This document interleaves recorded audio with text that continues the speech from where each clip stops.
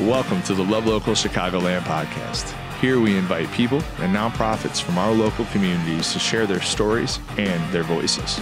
Through amplifying their message, we share their genuine human experiences that connect us all.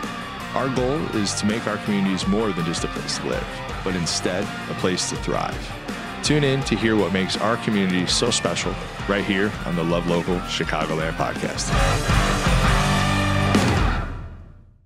Hey, what's going on, friends? Jason here with the Love Local Chicagoland Podcast here at Love Local Studio, powered by Love Local Media Agency. I am super excited to be here with a good friend today, Melanie Santostefano. She's a hardworking woman and a business owner for over 20 years now with Vicarious Multimedia and St. Stephen Public Relation. My friends, me and her have known each other probably about 4 years right now, and we've done some pretty cool stuff in collaboration in the past. And today, I have the opportunity to be able to interview her so you get to know her story. And also we'll talk about her new book, which I think those of you that know me, I think it's pretty cool when I get to interview an author. I don't know if I've ever even thought I would do that in my lifetime, but being able to interview people that could curate a message to be able to tell a story and to be able to help uplift people through their journey, I think is pretty beautiful. So I'm honored to be able to have this conversation today with Melanie. Melanie, welcome to the show. Thank you, Jason. Very kind. Yeah, super excited to have this conversation. A little intimidated because you're kind of a badass, Melanie. Don't be intimidated. You should read my book in full. yeah, I'll work on that. So, but I got most of it out of there, and I look forward to diving into it. But you have a good story, and I think your story, just to kind of continue to build up. You've been in business for over 20 years now. It was like 20 years a couple years ago, right? Yeah, no, actually 20 years in January. 20 years Vicarious. Okay, so 20 years, that's pretty amazing. Yeah. Just to be able to go through that. And you're well respected around the community. You work here locally and throughout the state, right? With your business, helping support the local governments and I'm sure other businesses and organizations that are out there with your firms. And then you're now an author. You get to add that onto your LinkedIn profile, which I would think that'd be pretty cool. But I really want to, I know some of your story, but I really would love for our audience to get to know you. So let's start off. Just tell us a little bit about Melanie and what you want people to know. All right. Well, I grew up around here. I grew up in Deerfield, went to Deerfield High School, graduated, went to UIC downtown.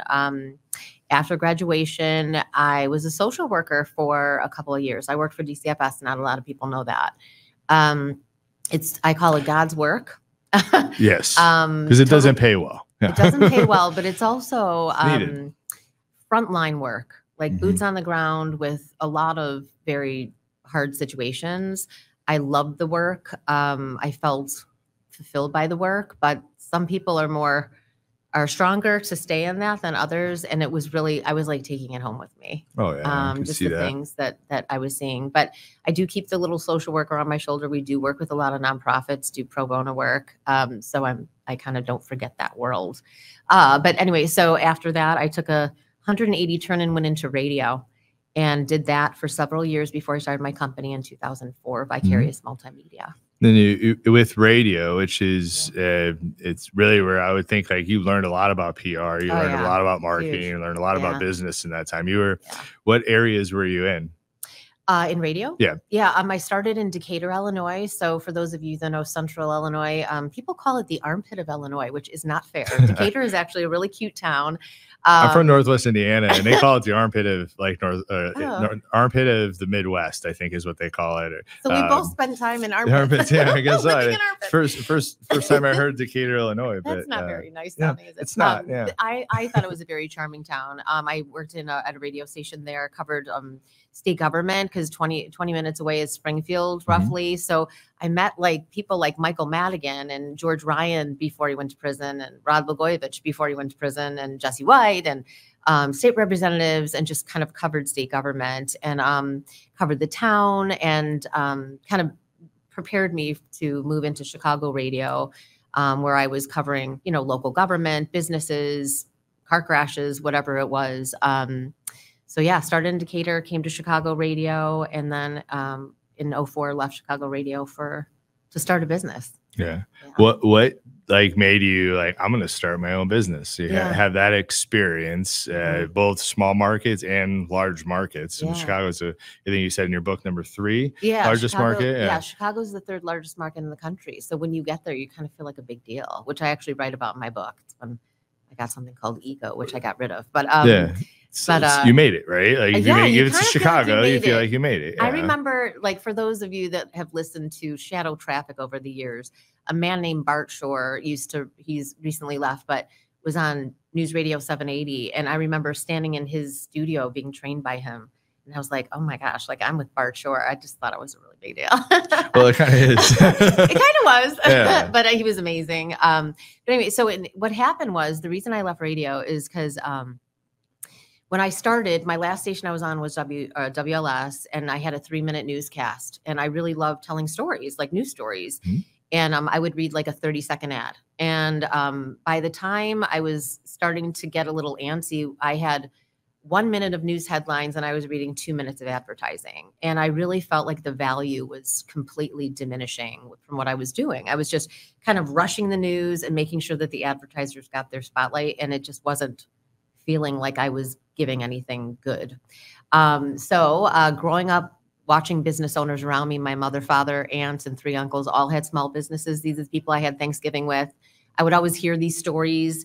And it's one of those, like, you don't know what you don't know, but you think you know it. So I was like, everybody else did it around me, so I can do it too. So I went ahead and took a leap, and everyone around me said, how are you going to pay for health insurance? And I said, I don't know, but I'm going to figure it out. And I ended up figuring it out after several years, struggling around, but yeah. Yeah. I don't know if I could imagine you like not working and having your own thing. And I think maybe it's probably what got you through those first few years is there's a grit and resilience along with the want to be able to help people. I think that comes along with that. So I don't know if I could see like just on the radio, like doing that. I feel like that you'd be in somebody else's box. And I feel like there's certain people that aren't necessarily involved, like meant to be in somebody else's. Yeah, I was never really a good corporate employee. box. I always kind of thought I knew other ways to do things. Sure. And sometimes that's well received and sometimes it's not. And so, it's hard once you work for a business, it's hard to, or work for yourself, it's hard to work for anyone after that. Yeah, for sure. I'm probably not marketable anymore to work with anybody. So I better keep working hard. I go back to, I don't know if everybody's built for entrepreneurship, but there's certain people that are not built for anything else other than entrepreneurship. And I think that's something that you could go on and a whole topic on is just like, it's a different breed of individuals because it's hard to build your own things and to be able to, go forward even when times are tough. Mm-hmm. And so like I think of this book that you've written, and it's you talk about like 6 pillars of life. And I think of, well, like in entrepreneurship and in life, like there's pillars that you need to help guide you, to help stay within your lanes, because it's really easy to be like squirrel or to go on the outside, right? Or to be pulled into something that maybe doesn't fit your moral compass or whatever it may be, right?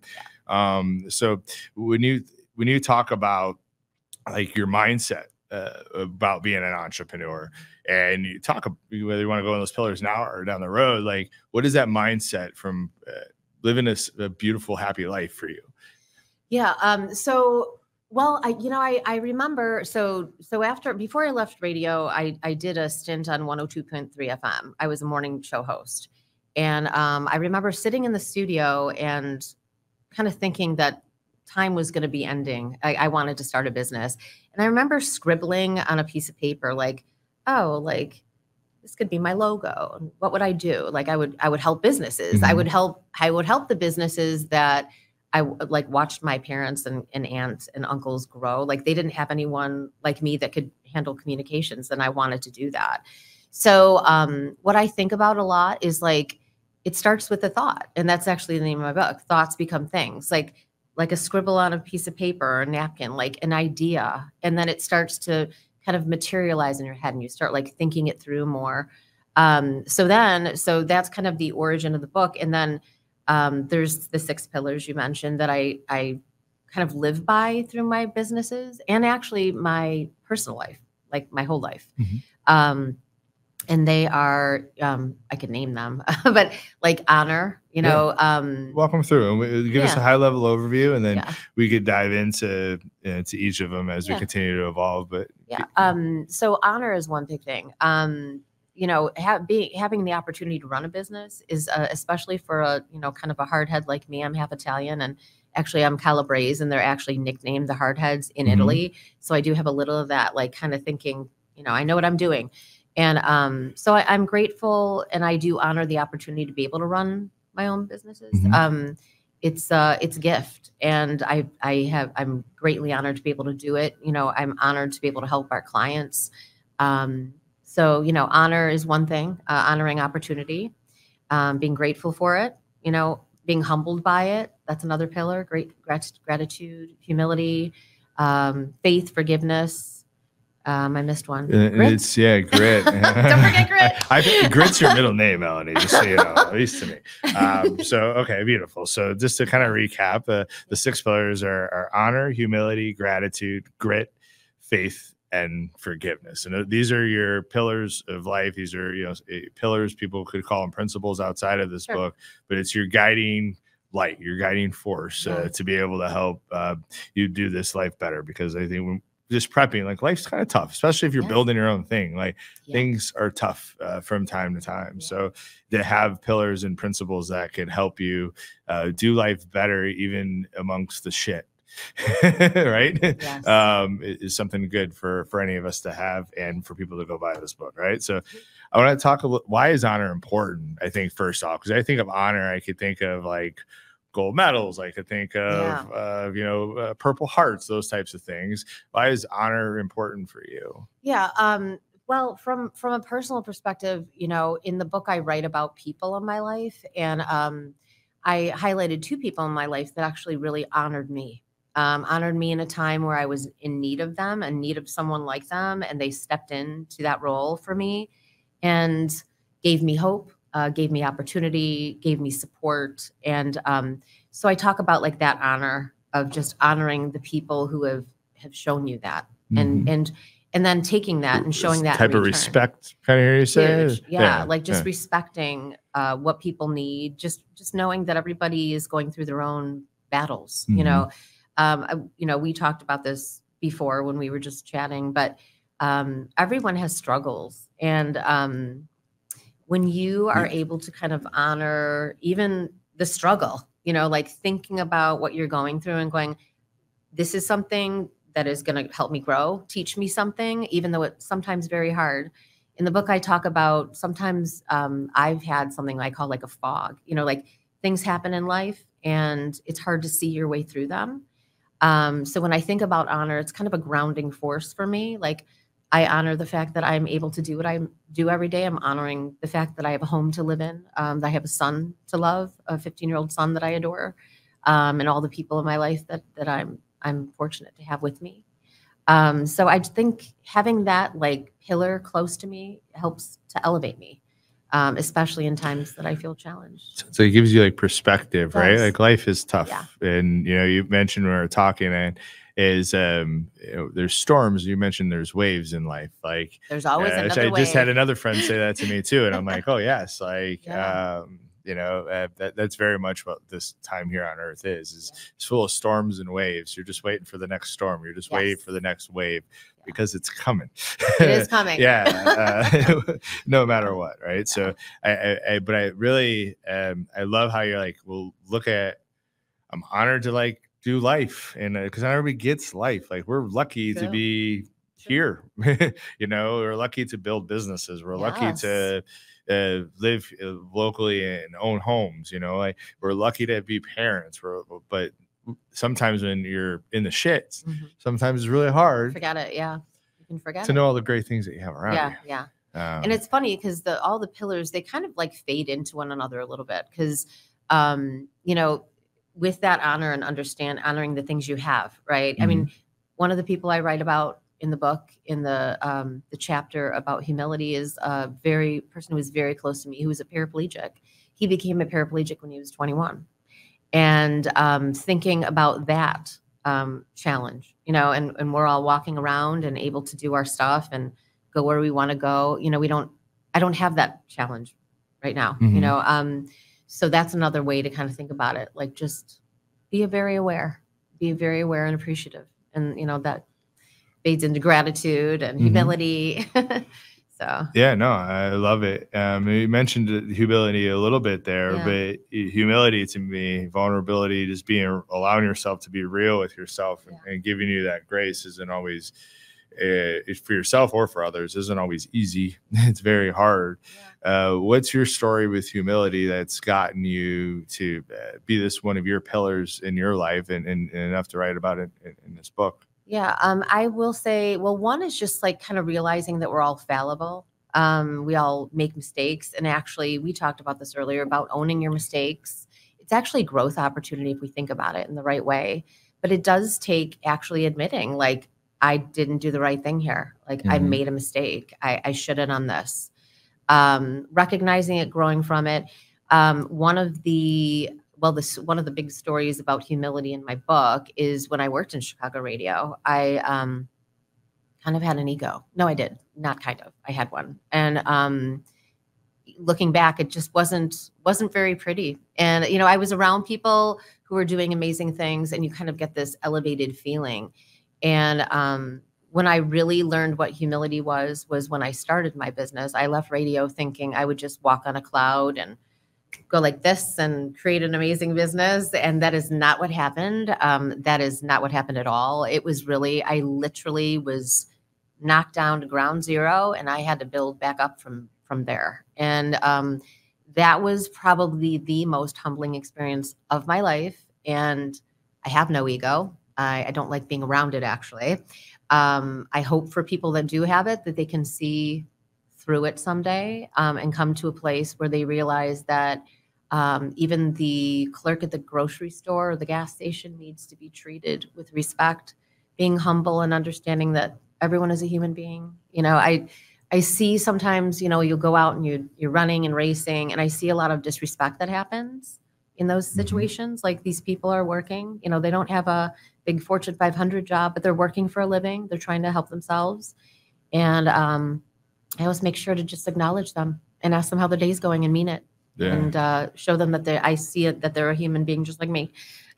we all have a story if we really allow ourselves the time, like, to get to know people, to talk to people that maybe look different than us or that are different than us, we could realize that our stories are not that different. We might have big different factors, but when it comes to the root of things and how we work as humans, our stories could be very much aligned. They probably have struggled too.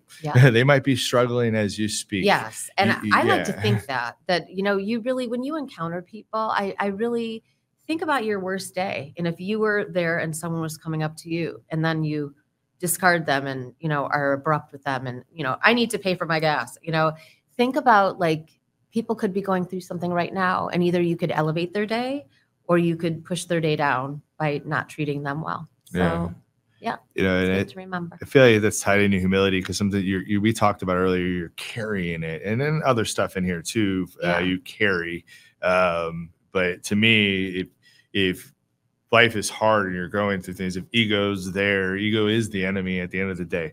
It could tear us down, and sometimes you don't even see that it's there. It's just there, and life circumstances has allowed you not to be able to see it at that moment. But it could be detrimental to your health and how, like, mental, physical, all of it, right? Sure. And we talked about it being heavy. Yeah. Like, if you're carrying something with you, if you're carrying an ego with you, if you're carrying something that you're like, I'm right, but maybe you're not right on, or whatever it is, that makes life harder, right? Like, it's heavy. Yeah, it can weigh you down. I think it actually stands in the way of your progress, like, as a human being. For sure. We can all talk about business and, you know, moving up in the corporate ladder, whatnot, but this book is a lot focused on being a good human being. And it took me a while, you know, I'm not perfect, but kind of living by those pillars.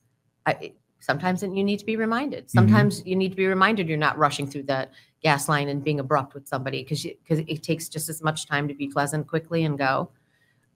So they're good, just kind of things to remind you and ground you through our busy lives. Yeah, and then it's needed. I feel like gratitude. We said it, I think, in a couple of these. When you can find gratitude when you're in the shit, you're doing it right. Yeah. Let's talk to us a little bit about gratitude and why it's one of your 6 pillars. Yeah. The story, so in the book, I profile 8 people, 7 of whom are no longer with us, but people that really impacted my life. And that chapter is about my Italian grandmother who like spoke Italian in the home. And she was just not simple, but just had a simple life. Like the house was literally a walk from the Jewel and a walk to her church. And that was her world in addition to her family. And every Sunday we went to Grandma and Grandpa's. And that woman, I write about it. I ran to the door. I was always first at the door. And I had to go through her pinching my cheeks for like 5 minutes. And I was like, oh my God, I really want to get in there and eat some spaghetti, but I got to go through the cheek pinching. But she just needed nothing other than a place to go shopping, a place to worship her Lord and her family. And she had no frills, no nothing, but she was one of the happiest, most grateful people I knew. And I think of that when, in our society, we want to more. We were talking earlier about our kids wanting the latest video game and all the new stuff. And it's almost like you have to take a step back and think about, you have the simple things, a home, food to eat, clothing to wear, people around you that support you. The charity beneficiary, 20% of every sale of the book goes to Journeys the Road Home. And homelessness has become a really big cause for me because I do feel like without a home, how much can you really accomplish? I had an interaction that kind of put me over the edge. I've always, you go to the city and you see homeless people and it's very sad, and you see them in the suburbs even. But I went to Dunkin' Donuts and I went through I was going through the drive-thru and I saw a man who was about my age, and he had a shopping cart and all this stuff in it. And I'm driving around the drive-thru and I'm thinking, you could probably use some food, And so I just got an extra egg sandwich and I got a coffee and a milk, and I walked it over to him. And I said, I thought you might be hungry. So I just got, double what I was going to get. And I hope you can enjoy this. And he looked at me in the eye and he said, I want to thank you for your kindness. And I said, it's absolutely no problem. Like, please just enjoy it. And he goes, and I go, and just have a great day. And he goes, you have a great day as well. I wish that for you. He was very well spoken. And I think about like what happened to bring him there. He didn't, he seemed completely like any one of us. And I just think that sometimes we forget that you could lose everything or something terrible could happen, and you just have to be appreciative. You just have to have gratitude. So that's a reminder for what you do have, right? Like, for what you do have. Life's short. Like the things don't matter. Like I'm one for things. Trust me. I like things too. I like things too. Yeah, I like things. Let's get right. But at the end of the day, like I came back from a trip recently with my friends, and it was the small things that like, I need more of this. Yeah. Sometimes we don't need those bigger, crazy things, and we just have to be grateful for what we do have, because there's somebody else that has a lot less. So, we should be grateful for what we do have. Yeah. My favorite for you out of these, because I've seen this over and over with you, your grit and your resilience is something not to be reckoned with, in my opinion. Like, it's you could go deep for things, because to me, this is my opinion, it's because you're very passionate. If you're in something, you are in it and you want to do the best that you can with it. But let's talk a little bit about grit. Why is grit in this book? Why is it one of your 6 pillars? Well, grit is something that, I like to say that business ownership is not for the faint of heart. And you know that because you're a business owner too. Yes. Yeah. It's really something that you need to pull from within. You need to find that inner strength. There are times where I do feel like completely challenged, like how I've got I work in crisis PR. Sometimes I have crisis clients and I have regular clients and I have people that work for me and with me is our team, and everybody's got something going on. And it's almost like you just have to center yourself and realize like you do have the strength. If you're fortunate to be doing something you're passionate about, like I feel like there's no possibility that you can't look to find to get out of a challenge. I learned this from my great grandmother on my Irish side. I write about her in this chapter, where her snapshot of her life was she was married off to an older man. She got pregnant. This is in Ireland. And by the time she was 19, he died. And then she had the baby the next day. And they had no money and no resources. In that time frame, too. It's different than now. Even now it'd be tough, but back then, even tougher. Yeah. Right? Rural Ireland, before the turn of the century. And she was basically sent to Boston, and she was sent to work. And she was gone for 7 years. She left her daughter in Ireland with her mother. And her job was to send money back to her family in Ireland. Wow. And I picture her, she took a ship. Yeah. Brave. And on a ship, she was on a ship for 9 days. I've researched this woman. She's one of my next books. And I think of her being her age and the overwhelming responsibility on her shoulders. And I do tell myself when I'm particularly challenged, I think about, her name was Marianne. And I think about Marianne standing on a ship waiting to figure out what was going to happen in Boston when she got there.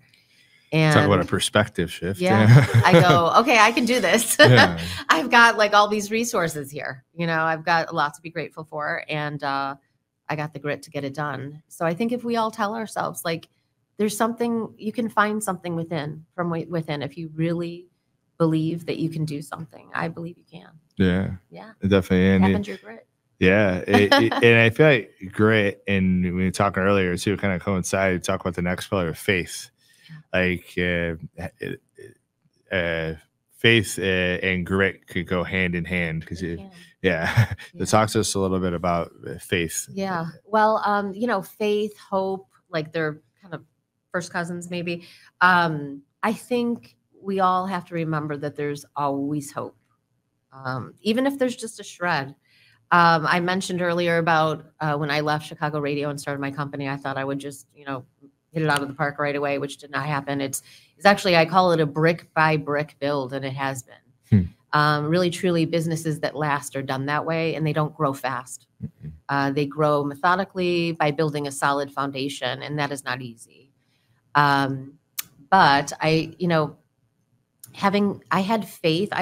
Even though I was going through challenges, like I did have that, like sometimes it was just a shred, a little kind of that remind myself that like, I can do this. I have faith that this can happen. I have hope that it can get better and I can grow this thing and, make a living from this. Cause for many years it was, working nights and running the business during the day, trying to make things happen.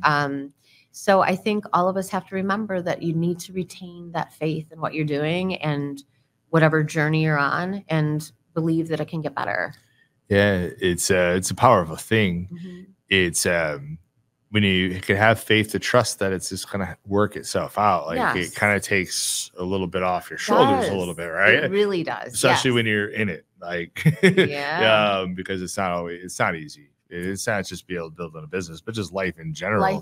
But it's built to be hard, right? It's built to have, for me, it's built to have faith and understanding that, through your faith, through wanting to, we talked about earlier, like we can manifest the things that we want in life, and we can help make this world better by creating in whichever ways we feel called to be able to create. But that's not always easy. So having faith, having grit, those things help. Well, there's one thing that this is when you start a business, and you've done this. How long have you been now? So Love Local, entrepreneur since 2017. Love Local, when I decided, I was like, okay, this is not a real estate thing. It all started with those videos in the community. It was the beginning of 2021. I remember seeing those before I knew you. And being like, wow, this guy's doing great work. It's so funny. I think on that, like there's connections. You were doing stuff in the community in your own unique way to help the small businesses for 18 years then, 19 years then, I didn't know what I was doing when I got in. I thought it was just a branding play, but then COVID kind of changed it. And I learned a lot. I love that. I love that part of your story. I will say though, in doing that, right? Like I liken it when I started my business. By the way, I was told over and over, how are you going to have health insurance? How you can make a living, pay your rent? Like, how you can do that? And I did have kind of the hard-headedness. Thank God I'm a Calabrese Italian. I liken it to like going like this and jumping off a cliff. Mm-hmm. And I literally said this to people. I said, I don't know how I'm going to get health insurance yet. I went without it for a little while. I don't know if I'm going to be able to pay my rent. I might have to be a waitress at night for a little while or bartend. But I believe I can do it. And that is probably the best faith example I could say. Like I just said, you know what? I don't know. And you just said that, like you kind of put it out to the world and go, I'm going to do this. And I'm looking for the, kind of the journey to happen, and when you do that, magical things do happen in my experience. Fear stops people a lot when they get to that point, you know. So there's a courageousness that's there when you're at that point too. Maybe for me, I could say when I was that way, like a naiveness. I don't know if you've experienced that, but ignorance and naivety. Yeah, well, I'm built this easy. Yeah, I'm gonna do this. It's easy. Let's do this. Yes. Right. Yes. So to be able to come back to that. Not easy button. Yeah. So building things is hard. Having pillars in your life are important. We've talked about some great ones already. Yeah. We talked about carrying things and how when we carry things and whether it's through a lack of humility or for whatever other reason, maybe it's for a lack of forgiveness, which we'll talk about in this next one. Life is just harder and it feels heavier, even though you're grinding through it. If you look back, at least I speak for myself. When I look back, like, man, I was really heavy at that time. I wasn't going the way I should have. It was hard, right? It made it harder than it needed to be. So for you, why is forgiveness important? Yeah. So it's interesting because really the origin of the whole entire book stems from forgiveness. So just to like a brief snapshot, but when my parents divorced when I was in high school, and it was pretty rough. It was pretty tough. And my mother, a few years later, we went back to Ireland. That's where she's from. And she re-met her her love of her life. You know how sometimes you grow up and, you're in kindergarten and there's that boy or girl that you just kind of always as a connection. That was them. And so my mother was not married and neither was he. And they reconnected when we went on this trip.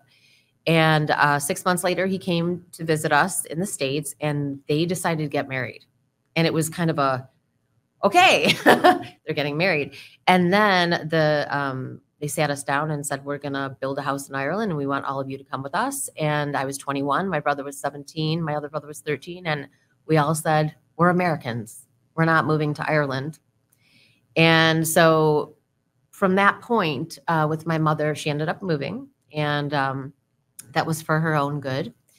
And I carried a deep resentment and a feeling of abandonment and hurt for a long time, for 13 years, actually. And I look back on those 13 years and really see how weighed down I was with resentful feelings. And it stifled progress. I think I could have done a lot more than I've done right now, because when I look back on that period, I was struggling underneath that weight. Mm-hmm. And we had talked about this where, I was single, living in the city, working in Chicago radio for a part of this. And me and my girlfriends would go out and I had guys would come up to me and be like, hi, I want to say hi, but you look like you're in a bad mood, or is everything okay? Like over and over. And I'm like, no, everything's fine. And everything wasn't fine. And it was showing on my face to perfect strangers. And I just carrying that hurt feeling for so many years. It was really the reason I wrote the book. And all the people that came in are people that came in during the years when my mother was in Ireland and I hadn't forgiven her. And these were people that gave me kindness and support and filled in as stand-in parents even, or brothers or sisters, or people to look up to and emulate. And basically, it was 13 years, and I remember the day where I finally realized that I had to forgive my mom. And I was more grown up, I was more mature, where I could kind of understand more why she did it. It was for her own personal happiness. And she took a chance where she wanted to find a loving, fulfilling relationship, and everyone deserves that. And it's funny because I look at all the struggles that happened because of it. And I used to look at them and be angry with my mother. And now I look at them and I'm grateful for what she did, because it really, I wouldn't be who I am without all of those experiences. And many of them were challenging. I write about things that people might be surprised about in the book, things that happened. But I'm grateful for all of them. They're a collective experience that helped me to be where I am today. And I'm a happy person. I'm happy with who I have around me as friends and family. I'm just blessed to be a mother to my son. I'm blessed to be able to run businesses. I'm blessed to be here with you because I enjoy you greatly. And yeah, it's just forgiveness is something I recommend. Just if you're someone who has something weighing on you, like, you need to do it not for the person necessarily. You actually have to do it for you. Yeah. And the growth that I experienced after that day. And I remember the day. I remember I was actually at Arlington Heights Road and Palatine Road in a parking lot. And I had just gotten off the phone with my mother. And I had asked her to say sorry for leaving. And it was like 13 years after this happened. And that never happened. But I just hung up the phone and I thought, you know what? Like, I've got to let this go. I've got to let this go. That's got to be hard, though. I mean, just being like a teenager and having that happen, and you don't, even though we think we know it all as teenagers, like, we don't really know, no, right? No, not at all. And then you just use your life experiences and go from there. It's hard. So grace is like within that. Like, it's a part of our journeys, but it's the wisdom in overcoming it and getting to forgiveness, whether it was no matter how long it was. Like, you're lighter now. You're happier. Oh, it was so much lighter. You're in a better spot for sure for you. You mentioned that you don't do it for other people, but how you come off to other people could sometimes be harder, right? When you're not there yourself, because you still have it in you, Yes. But there's a book I read called like The Body Keeps the Score. Like, our emotions and the way that we process things very much goes into everything else in our body. And it's just part of being human. Yeah. So I'm honored to be able to have this conversation with you today. And I think, this book, these pillars could definitely help people. And you talked about, like, people should pick up this book, and these pillars are great. But you're talking earlier, like, people, if they didn't have these pillars, like, just go find pillars, right? You don't have to take my pillars. If they help anybody, I'm happy. I've had people read the book and reach back to me and say that, and I never thought of things in this way. Thank you for writing it. That makes me so happy. That's why I did it. But yeah, maybe you develop your own pillars. Mm-hmm. Maybe you think about people who honored you, or people that taught you humility, or someone that exemplified gratitude that you can look up to and realize that you need to have that too. Yeah. So, and the others, but I think for the book is about taking all of your experiences, understanding how they kind of all come together to make you who you are. Mm-hmm. And, just honoring people. It's kind of it's a memorial in ways to the 7 people who are no longer here, but also to my mother, because they all gave me things. And I think all of us have people who gave you things. I write about some people in the book that gave me not nice things, but I still learned from that. Mm-hmm. And it's just all a learning experience. I think we can take all the things and wrap it together and be wiser. Yeah. Life is a learning experience. It is. It really is. But to find things that, your pillars, your principles, just like you've done, to be able to help guide you during hard times. Mm-hmm. Life's a wave. Life is full of storms. To have principles, to have pillars to be able to go to, I think are super, super important to help people like do life better. So if somebody wants this book, somebody wants to connect with you, where can they do that at? They can do it at ststephenpr.com. That's STSTEVENPR.com. And there's a button that says Thoughts Become Things right on the homepage. Sounds good. And you have an upcoming book launch party. I heard it's the event of the year. Well, it's almost full. Yeah, that's what I'm telling you. I better do that today. All right. Yeah. I put this out last week, and I'm like 80% full right now. Information can be found at ststephenpr.com. If you click on Thoughts Become Things, I made it a pop-up, but it's filling up. So if you want to come, you better register. Well, I'm going to go do that right now. This podcast has got to end. Melanie, I appreciate you, and look forward to being at the book launch, and look forward to you continuing to do great things. So, and keep spreading love throughout the community. And I want to thank you, because this is not just because I'm on it, but you are casting a spotlight on so many groups and organizations that are doing amazing work. I've seen your podcasts, and what you're doing is very special. Yeah, we believe in stories, and we believe in stories that they could help us connect, and through helping us connect, they can help us become stronger here in our local community, and maybe even heal with some of the shows that we have in here. So we're my friends, we built this studio. I kind of talk about it before.